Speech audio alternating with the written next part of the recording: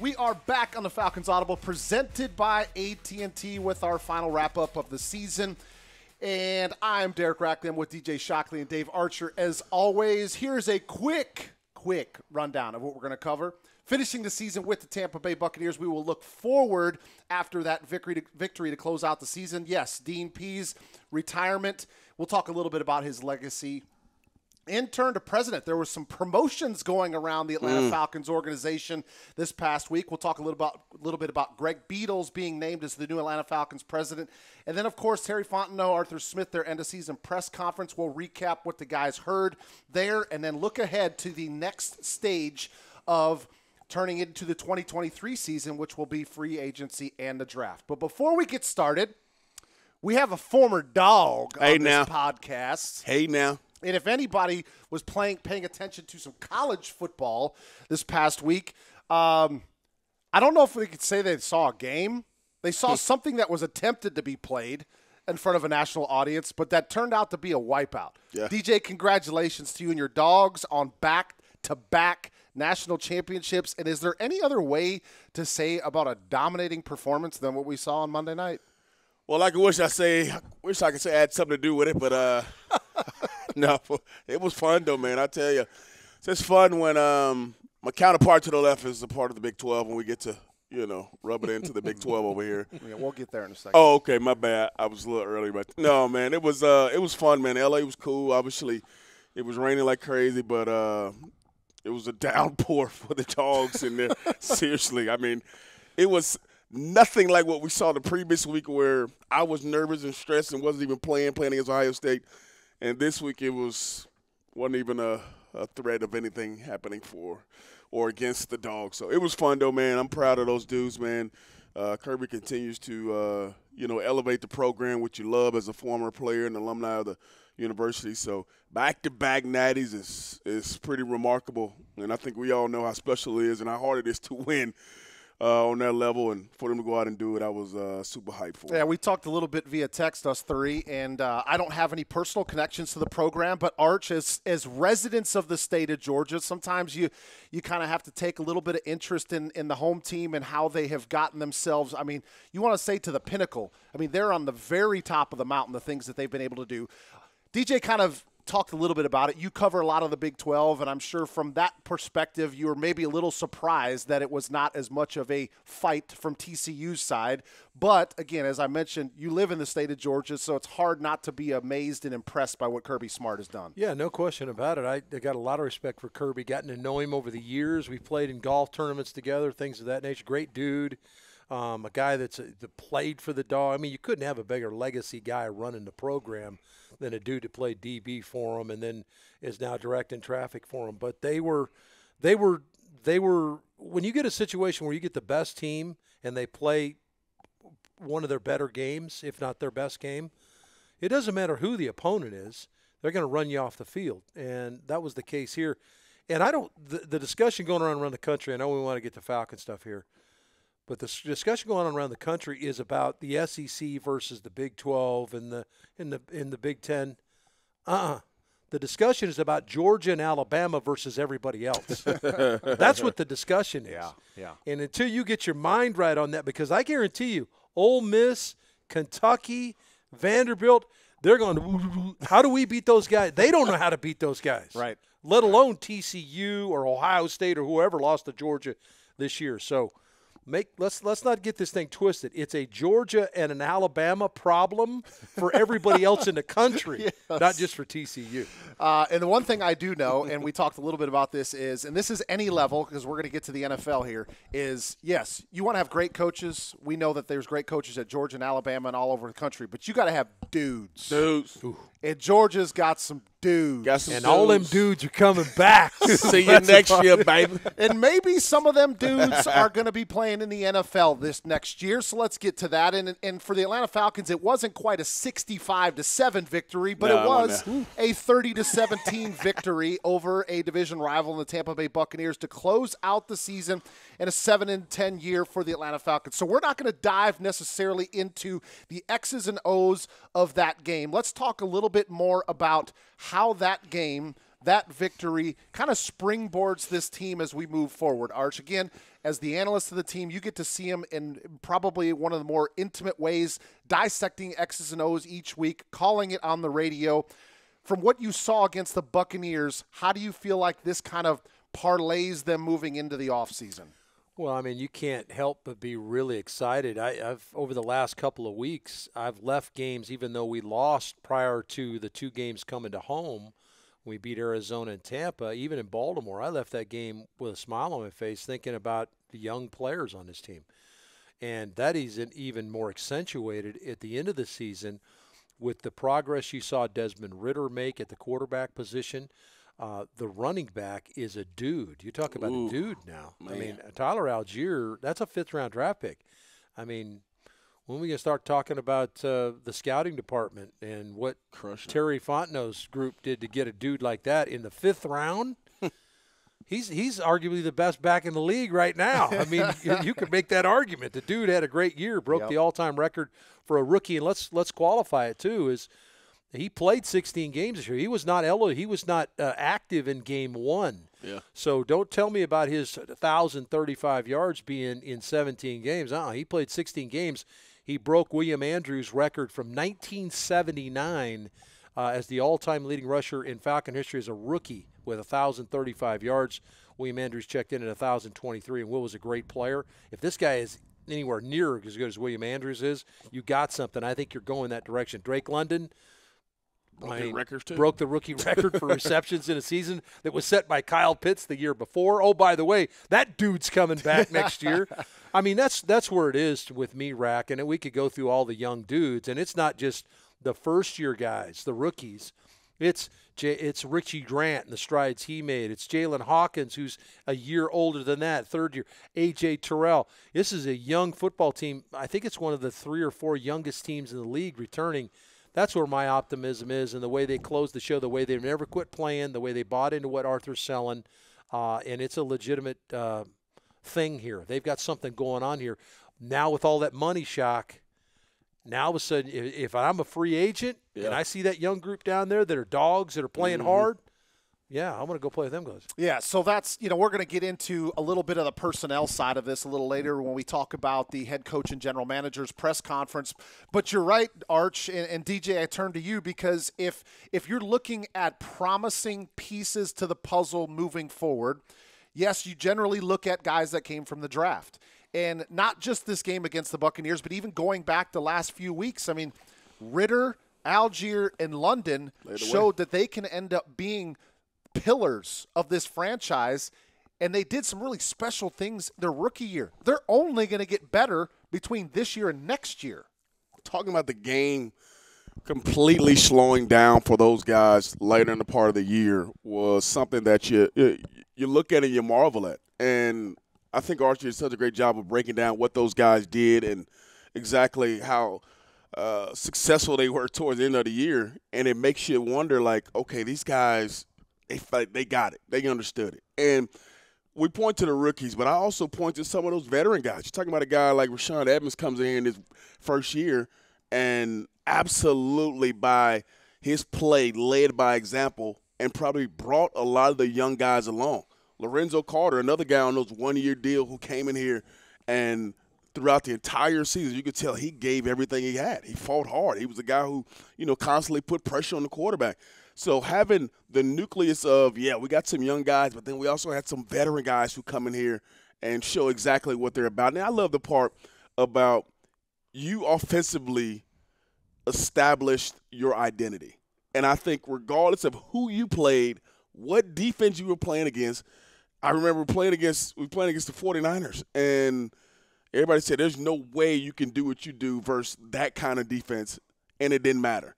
So the fact that, like Arch mentioned, you're going to have guys who are going to look at this team and say it didn't matter who they played, especially on the offense side of the ball.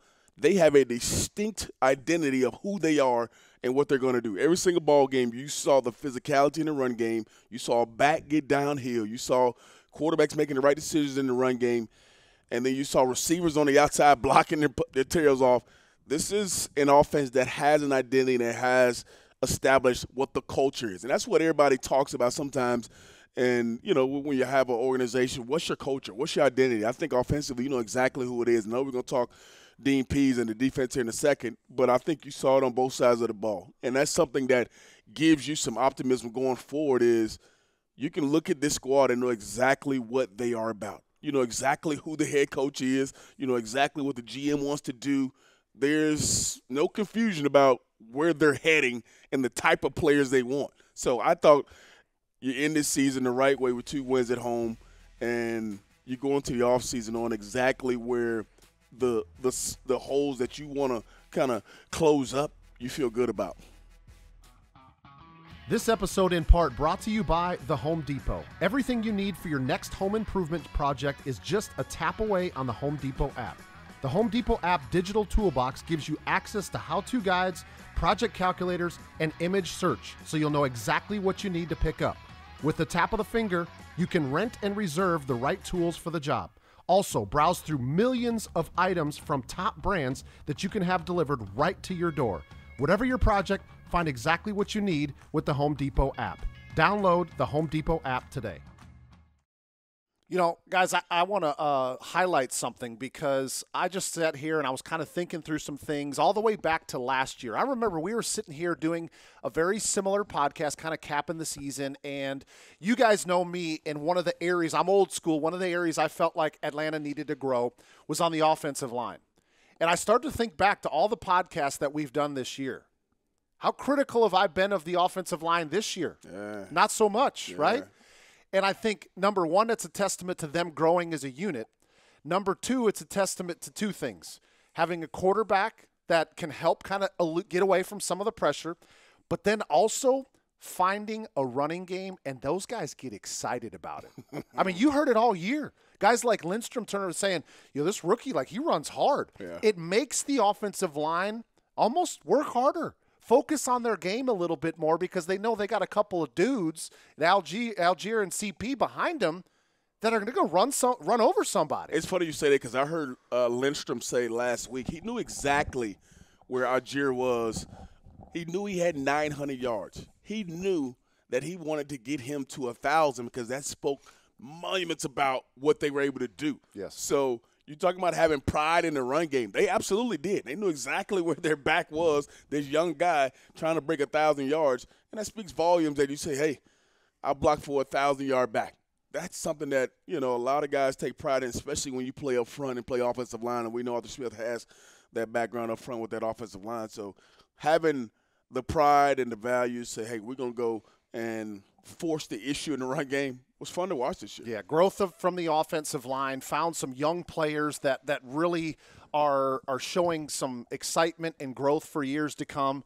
And then, obviously there's going to be some changes year to year. And, DJ, you kind of led me into it, and let's talk a little bit about Dean Pease. Obviously, announcing his retirement, a guy that has been so accomplished in, and I would just say the game of football, because he started at high school, transitioned into small college, worked his way up through mid-majors, and then got his chance in the bigger time at Notre Dame, Michigan State, then makes the transition over into the NFL, has a very fruitful career in the NFL with a number of different teams, and he's going to end his career here with the Atlanta Falcons. Dave, I'm going to come back to you and just say what Dean Pease has meant to this team and to this defense and the growth that you've seen from some of the players on that side of the ball. Well, I think, first of all, the dogged way they play, the entire game. We saw times when teams in the past, you got into a situation where you kind of felt like, okay, well, they're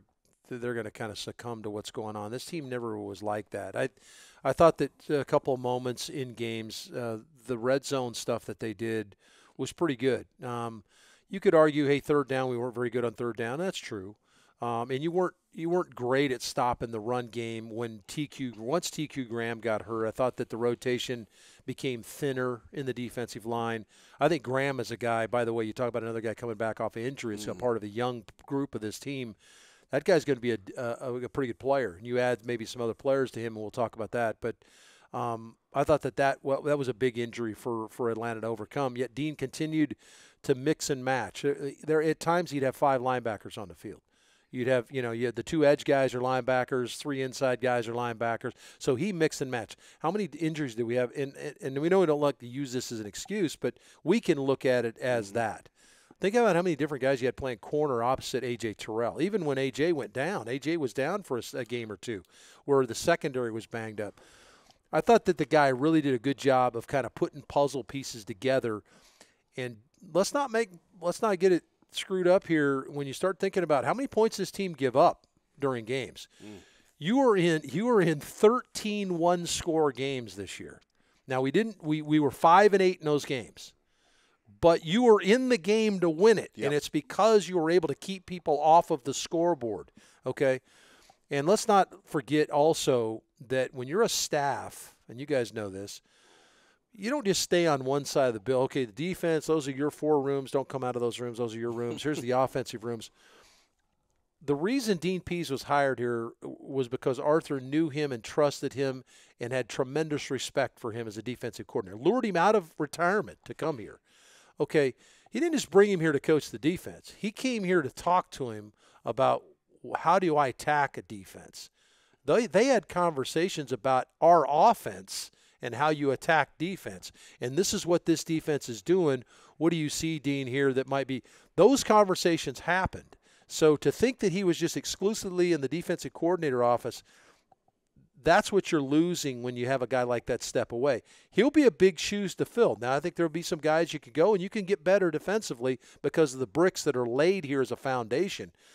But the guy meant a lot to this team, and he had a great career, and God bless him, man. Hope he has a great retirement. He and his wife deserve it. He's worked his rear end off this league. And to kind of add to Arch what you just mentioned, absolutely. Wish Coach P is the best. Obviously, 50 years in the game, doing it at the level that he did it. He absolutely deserves this retirement. And the fact that, like you mentioned, Arthur Smith, when he got him out of retirement because he knew what this guy's about. And I think that's one of the things that is so important and why he has so much respect is because of the things that he does in-game. But you got so many guys and coaches in this league that are so smart. But you look at a guy like Dean Pease, and people respect the heck out of him because of what he's done over time. And I think one of the biggest things that, he did the best job of this year, and Arch kind of alluded to it, was being able to put those pieces together but getting the most out of the personnel that he had. Because a lot of people came into this year, we had, we mentioned a lot of one-year guys, a lot of, guys who are trying to find themselves, a lot of young guys. And Dean Pease did such a good job of changing the look of what this defense was every single week. And I think that was fun for me to watch when you turn on tape, that every week a lot of stuff looked different. There were some games early in the year where you could see exactly what the Falcons defense were doing. And then by the middle of the year, you could see the disguises were a little bit better. You were bringing blitzes from different areas. You were trying to conform this defense to fit the right way. And I think they did such a good job of getting these guys to play at such a higher level and the schemes he drew up. He is just one of those guys that, you hate turning on the tape and watching because you're going to get so many different things from him. And I thought he did such a great job of finding ways to bring the most out of, a lot of guys who a lot of people probably written off. And Coach Pease is one that I remember going against him when I was playing. And you looked at his defense, and sometimes you just shook your head like, he just got us on this one. And he did a lot of that throughout his time. So I wish him well in retirement as well. I was glad we had the opportunity to have him here for a couple of years. I'm sure a lot of those guys on the defense side of the ball learned so much from what he has brought to the game of football and to the NFL, and those guys will be better down the road because they were coached by Dean Pease. Yeah, well said, DJ. And on behalf of all of us here at the Falcons Audible, we wish Coach Pease the best in retirement. He has earned every little bit of all the basking in the sun that hopefully he is going to do and spending time with those closest to him. So you guys kind of alluded to it here. Not only are there personnel holes to fill, but there's also a defensive coordinator position to fill, which kind of leads us to the end of the season press conference that happened between Arthur Smith and Terry Fontenot. And one of the highlights of that press conference, Arch, was Arthur Smith saying that he knows the type of person that he's looking for. And now with some of the adjustments that they've made in hiring, he's got a little bit more time to take his time, right? And not feel like he has to rush into a hire. But he knows what he's looking for because he knows as a play caller what is difficult for him to go up against. Yeah. So you think about some of the most important moves this offseason might be personnel. Well, it's also going to be in the coaching ranks is who Arthur ends up hiring as a D coordinator. Yeah, I think that the thing that he and Terry have done, Terry Fontenot, the GM here, have done is they haven't hamstrung themselves by building it to a certain model. They've got a lot of versatile players. You saw it when Shock and I were talking about with the versatility that what Dean showed within the different looks, the different personnel groups they had defensively. So that gives them a lot of versatility as to what they want to go. I think that a lot of fan gets caught up in the adage 4-3-3-4. You know, most teams aren't really either one anymore. It's hybrid style defenses where you can morph in and out of 3-man line, 4-man line. 65 to 66% of the game is played in a nickel set, which is usually a 4-down line. You see some teams rush 3 and drop 8. You see teams rush 3 and bring 3 or 4 from the second level.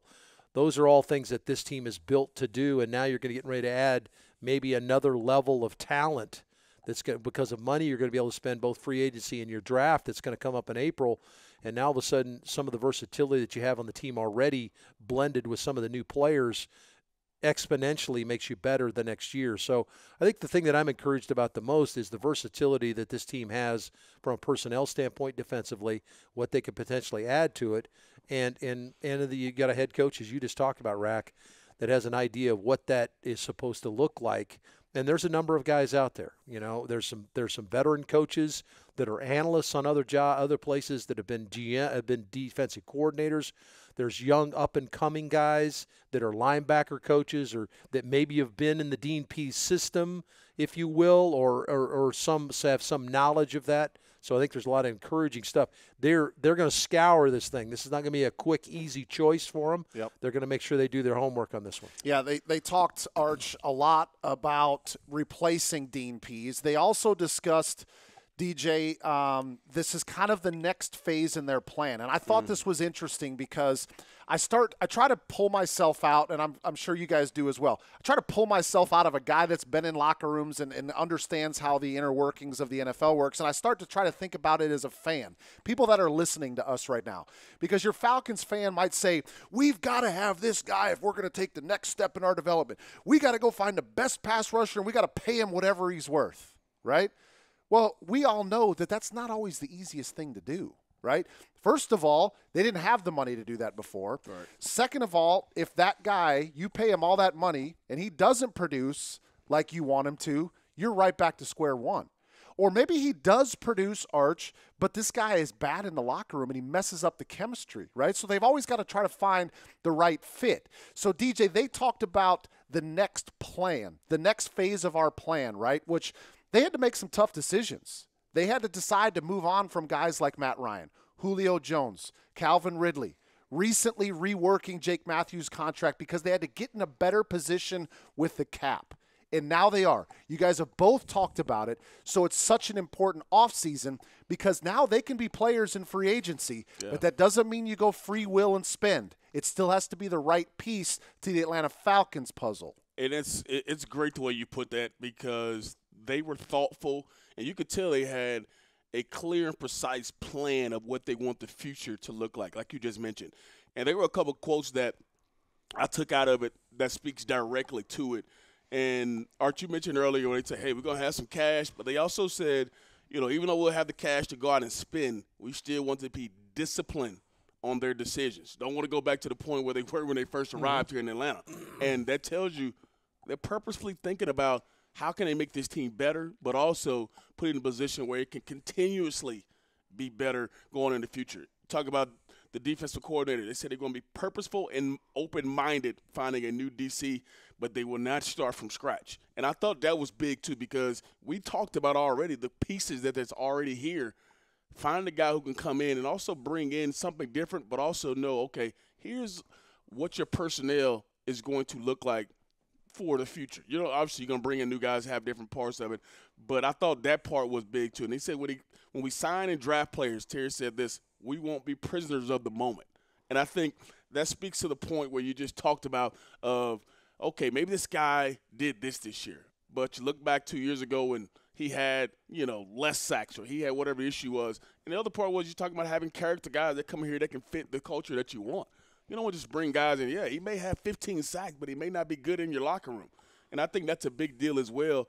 And you saw that this year. We talked about it earlier with some of the veterans that they brought in.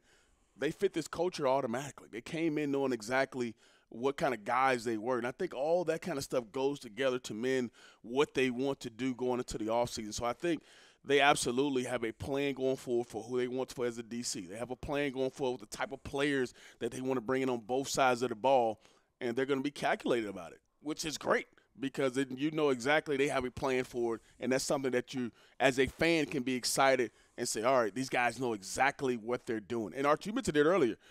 Give a lot of credit to the scouting staff. Talking about the guys that you bring in or the guys that you go draft, these are guys that you got to know that's going to come in and fit who Arthur Smith and Terry Fontenot want right away. So I think that's a big enough deal in his own right that they also have those type of people on the outside. We talk about the personnel a lot. Yep. We talk about the personnel on the field, the coaching personnel, but also the bigger picture is the staff part of it. Those guys have to know exactly what is your vision and be able to bring you guys that say, all right, Coach, I think they fit exactly what you're looking for. So I think it's totally an organizational thing. But you got two guys at the top in Terry Fontenot and Arthur Smith who absolutely have a plan all the way around of what they want this organization to look like. So maybe a little bit more unique than in years past. Atlanta potentially going to be some big-time players in free agency. But, guys, that's just one piece of it. We don't want to forget about the draft. And you think about this past year, we just talked about it. 1, 3, and 5. The first, third, and fifth round picks nailed it out of the park this year. And so – and I don't want to take anything away from the other draft picks, but those are the three that stick out that just really ended up. We got the chance to see them. We got a chance to see a body of work and the type of future players that they can be.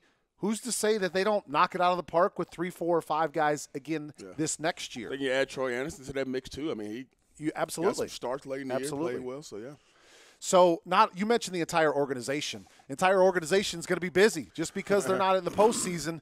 They got plenty of things to do. You've got the bowl games coming up. You got the East-West Shrine game, which the Falcons coaching staff will be a part of.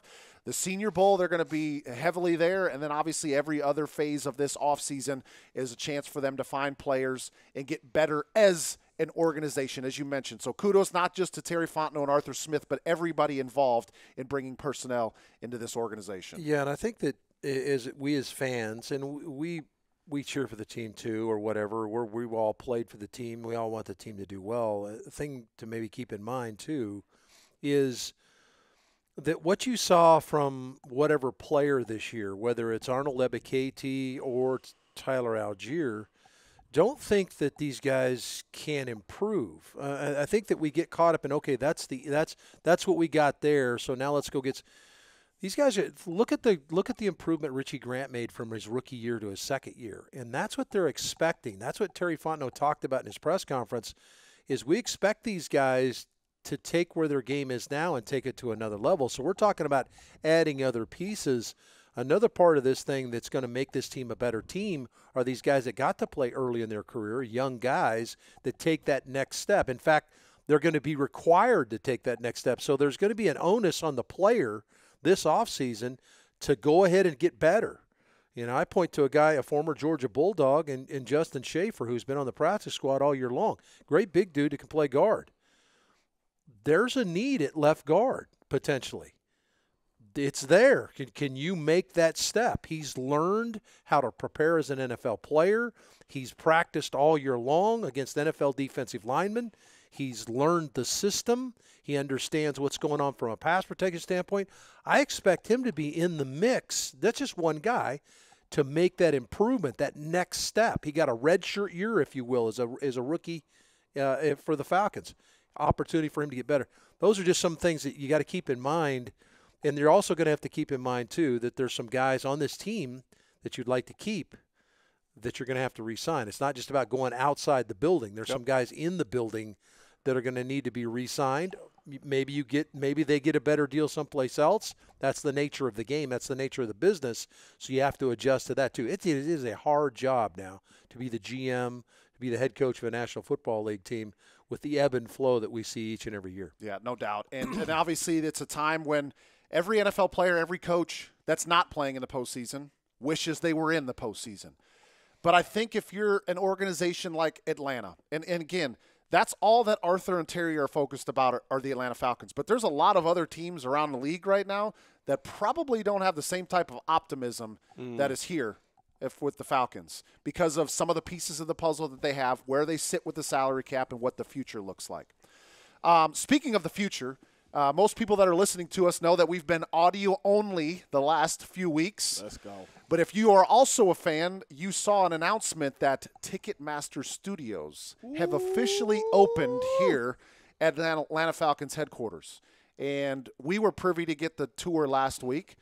And I tell you what, if you are a fan of our podcast, if you are a fan of all the different productions coming out of Atlanta Falcons digital media, just wait. It's about to go times 10. As I don't even know if the young kids still say it, but it's about to get crunk. Okay? They have built some beautiful studios that we are going to look like we have arrived. Superstars. Yeah. So I cannot wait. Archer's already a superstar, so we're just going to add to yeah. his star. Yeah, we just got to get to his level, right? Yeah, no doubt. But wait patiently for us the next time we come back live from the Ticketmaster Our esteemed Studios. producer, Sam, you got anything to say, Sam? They can hear you. It's going to be cool, There you Sam go. says. There you go. Just want to It's gonna make be sure cool. everybody heard that. So Ticketmaster Studios are open, so a lot of this off-season coverage that's about to come out from the organization is going to come out with a new flair that you are not going to believe. So kudos to Atlanta Falcons, Arthur Blank, and this entire organization for investing in all of different areas they do in this organization to keep it top-notch, and we're happy to be along for the ride. All right, we're getting ready to go into the postseason, and we're not a part of it, which sucks. I'll say that right now. Big time sucks. But okay, give me your 2 Super Bowl teams. Ooh. Chalk. I'm going Philly and Buffalo. Okay. Rack. That was my initial thought. So you're gonna counter on that one? I'm gonna. Well, I just to give it a little bit of flair, I'm gonna say Philly and KC. Okay. Okay, Arch. That's Flair, the 2 number 1 seeds. Way to go out on a limb, right? Well, it's flair. It's flair because I just want to see what Kansas City's going to do next on offense. Snow globe. I mean, I can't even think of who else is in it on the NFC side. Can you? I mean, Philly. Philly's been so dominant this year. Minnesota. Now Jalen Hurts is back. Yeah, I don't like that. Tampa, Niners, Seahawks. That's what I'm going to do. I'm going to go my guy, Brock Purdy from Okay. Iowa State. I'm going Back to the Niners, Big 12, DJ. Niners, Cincinnati Bengals. Is this an emotional We're going to pick? go back to, this what is that, emotional? 1982, Cincinnati in San Francisco? So Burrow goes back to the Super Bowl. Burrow goes back. I think they are red hot. I think Cincinnati gets it done. They'll beat Baltimore this weekend in the coin toss game. And, yeah, I think they're red hot. I like them. Sam, They what were you the got? one team that I didn't think we handled them at all this season. Yep. And I don't think anybody else did very well either. Right. But I got Cincinnati and the 49ers. We talk about dudes. They got some They different got a dudes bunch on of the them on outside. that team. So, I don't know if you got a lot All of right. dudes in cover. So that. Philly and KC. KC, one Philly, seeds. Buffalo, And you went Philly, Buffalo. and you got Niners And I and got- Purdy. see, I That went sounds completely emotional off there. Who's the Big 12 player? Is it really Purdy on the or is it the Bengals? defense? Probably the latter. But I'm gonna- All right, folks, we appreciate you joining us this season here on the Falcons Audible presented by AT&T. We try to give you some X's and O's. We try to give you some opinions, but we also try to have a little bit of fun. So hopefully we did a good job doing that, and hopefully we'll be invited back next year. I hope so. Continue to Especially with like, this new subscribe, building. and We better be review. That better be in the beautiful conference room. Getting that studio and fancy lights and cameras, and so I can listen to you two fuss about each other's audio moving forward. and don't wait for us till the season starts. I can guarantee you that we're going to do a lot more. We're going to come back to you guys. We got some free agent talk. We might even get shocked to break the combine down for us. This could be a lot of fun. Come on, let's go. We're going to do the draft. We're going to be back for you here on Falcons Audible. So stay tuned for the next. We're actually going to allow Arch to do some of the combine drills, some 5-10-5 in there. I don't know that Arch would do go some, well. some QB drills. Yeah, Just as long as I don't have to do the vertical. Just make sure we get video because there'll be all kinds of tendons and muscles flying all over Rack, the place. if there was one combine activity that you could do right now, which one would you choose? broad jump. Oh, okay. Broad jump. Broad jump. You got to explode, though. Yeah, that was one of my favorites. I did well at it. I mean, for my position and everything, and I could still jump a little bit, just a little bit. Arch. Nice. No, they ain't one. There ain't one. No. You said they ain't got one. Do they have one for golf swing? Do they have golf swing? DJ, what's yours? Can I just be the ones that throw to the guys that run it, receivers down the middle? You just want to be the all-time quarterback. Yeah, all-time quarterback. All right, so the Falcons Audible Podcast has got you at broad jump, all-time quarterback, and then Nothing. But Arch will hold that down, baby. Arch got is that right. sandbagger. I got the water for Arch you. is one of the best athletes I know, so I don't believe anything he's saying right now. Thanks so much for joining us, everybody. We'll be back very soon, and be sure to like, subscribe, review, and pay attention to all of the coverage coming out from the Atlanta Falcons. We got a whole lot more coming. Thanks for joining us, everybody.